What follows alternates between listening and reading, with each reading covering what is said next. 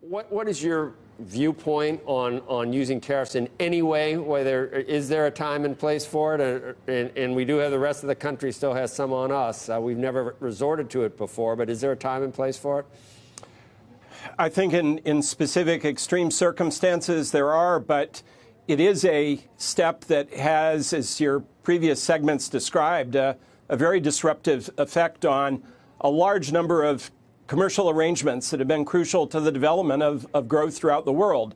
And it is an area where others can punch back. So you set in motion a process, which one of your colleagues mentioned a moment ago, in which you can't really predict what will take place, and some of the surprises can come back to bite you pretty hard.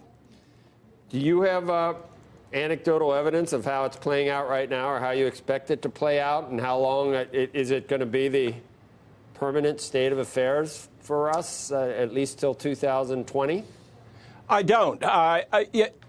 For years, I think all of us who've been approving of the development of greater global integration have thought that the sides at each point of friction would ultimately sit down and reassess, would realize the benefits that came from this. But I think those assumptions no longer hold. So from week to week, from month to month, you can have stunning adjustments in the process. So 2020, maybe beyond, it's really hard to tell now. I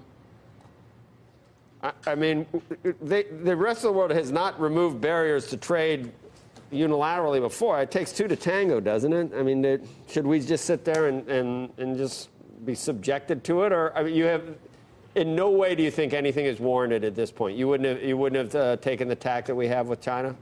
I think a lot of commentators have pointed out areas in which the U.S. has been put to disadvantage by a number of practices of the People's Republic. And I think in selected areas, that has been an appropriate area for negotiation. And I share your view that simply standing back and doing nothing is not an effective strategy. But I turn back to the approach that has been used in the past, which has usually involved difficult negotiations, but not the shocking adjustment that we've seen in the recent past. So I agree with the idea that there can be a point at which a jolt to the existing relationship can change things. The question is, are things reset in a way that bring back into play the kind of intensive behind-the-scenes negotiations that have been useful in the past? So what worries you more, that we're the Huawei situation or the antitrust approach to big tech now by the U.S. government? Are both of these things a stumbling block for innovation here in this country? I think the Huawei situation, the battle over trade, is a more significant issue.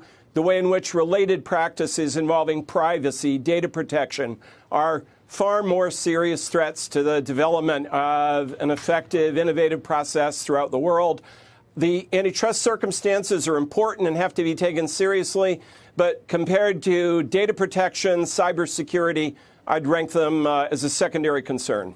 If they ask you to rewrite the monopoly laws, how would you do it so that it would suggest some remedies for Google or Apple? Or I don't even, they're not all the same either, or Facebook or Amazon. I don't know how you would write something that, I don't know, that updates antitrust law for the current environment. Do you know how to do that? I wouldn't change the law. The law is extraordinarily scalable and adaptable. That's by design. The real change has to come in the way in which our enforcement agencies go about developing programs, the way in which they cooperate with other government bodies, and the way in which our courts view the behavior. So we have an antitrust platform that is highly adaptable. The real question is, can it be implemented in a way that's effective? Because the authorities do have tools at their disposal to do this. The question is, will there be the will and the capacity to make this scalable system effective? Which side, and you know, it's a political year, obviously. I guess every year is. But the approach you hear from the left, Elizabeth Warren, just for lack of a better a spokesperson, but take her approach versus the light touch that you might see from classic Republicans. I'm not sure about the Trump administration, but who's on the right track for making sure that we don't, and I say this so many times, I might patent it, but we don't want to kill the goose that lays the golden egg. We have such great tech companies here versus the rest of the world. We don't want to screw that up. What should we do? I think there's a synthesis of these two positions. Senator Warren is right to raise issues. It's time and useful to have a rethink of what we've been doing.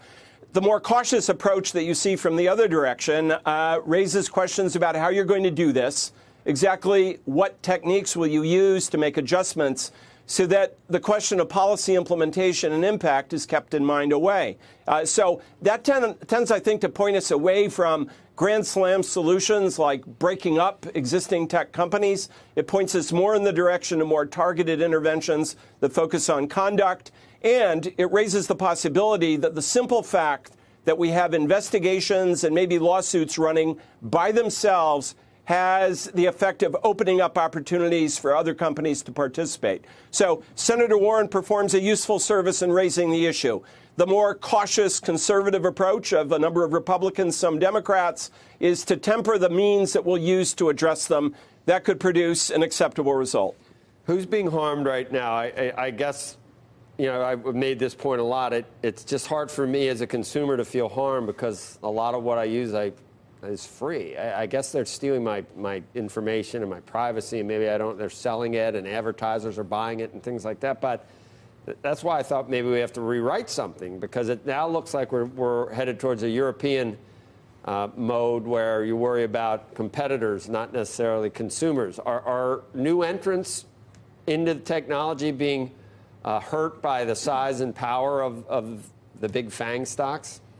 I'd say the single thing that raises an area of consensus around a number of observers is that there seems to have been a drop-off in new startups over the last 10 years, that we're seeing fewer firms coming into the market and stimulating continuing developments in this extraordinarily vibrant commercial ecology.